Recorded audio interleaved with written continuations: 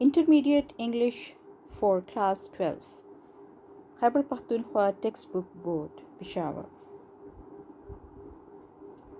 The contents of the book are vision and mission, hope and aspiration, duty and responsibility, courage and determination, technology, gender, inequality, cultural heritage, the past and the present, tales from Shakespeare.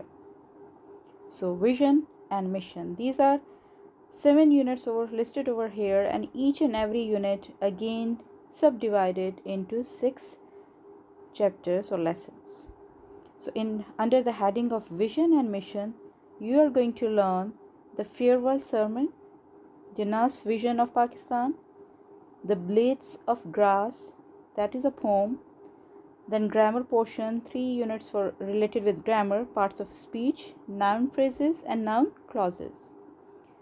Then hope and aspiration, the second one is, you are going to learn under the heading of this second unit, I have a dream, glory and hope, I dream a world, this is a poem.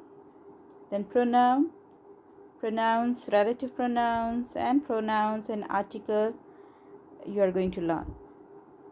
Unit number 3, that is duty and responsibility. Under this unit you are going to learn the lesson from the Battle of Ohud, Ling Gong Grew, if poem, tenses, verbs and models, transitive and intransitive. Then the next one is courage and determination. You are going to learn the lessons determination, the man who planted trees, it couldn't be done, poem, adjectives, adjective phrases and clauses. Unit number 5, technology, gender and inequality. You are going to learn technology and society of the future. Gender inequality is determinals to society. These twos are S's. Then the schoolboy is a poem written by William Blake. Then adverb phrases, clauses, prepositions and preposition phrases. Then the 6th unit, cultural heritage, the past and present. Under the heading of cultural heritage, past and present, you are going to learn the lessons archaeological treasures of Pakistan, the Renaissance, once upon a time is a poem, then figure of speech, narrations, voice.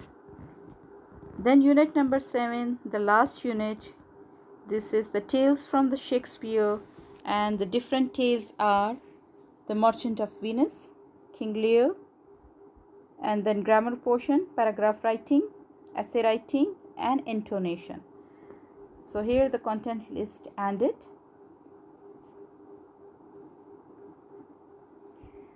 So the contents for each and every lesson, you are going to you are going to have story and essays, poems, explanation and paraphrasing, translation, English and Urdu, summary, exercise question answers, grammar part of speech, direct indirect voices and some MCQs.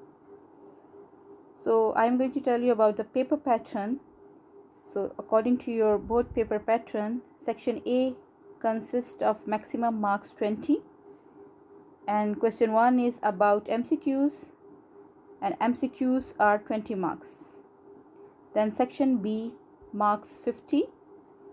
Here question 2 starts, attempt any 10 parts, part 1 and 2 are compulsory, each part carries 5 marks. So here you are going to have the explanation and reference to the context, and there is an option paraphrasing, paraphrase the stanza or do the explanation. Remaining parts 2 to 13 are exercise questions of lessons. So you are having 3 options over here, but this question 2 6.1 is compulsory for you. Then in section number C, its total marks, maximum marks are 30. Question 3, attempt any 3 questions. Question number 3 is compulsory. Each question carries 10 marks.